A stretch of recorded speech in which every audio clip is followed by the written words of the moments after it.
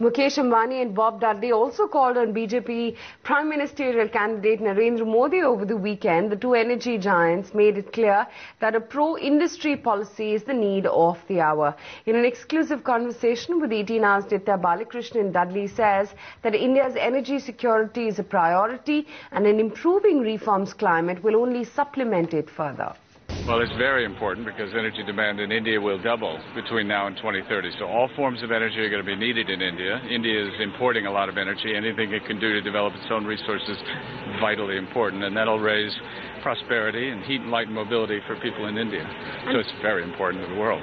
Before I let you go, of course, you did mention on the dais as well, technology as well as policy ease should go hand in hand. As far as you're concerned, regulatory hurdles, what are they in India and how are you going to look to scale this in the months ahead? Well, we've seen lots of progress. I think we're making lots of progress on regulatory hurdles. We've had 2 gas discoveries offshore India, and we're thinking that, if these things should lead to more and more development in India, so no complaints.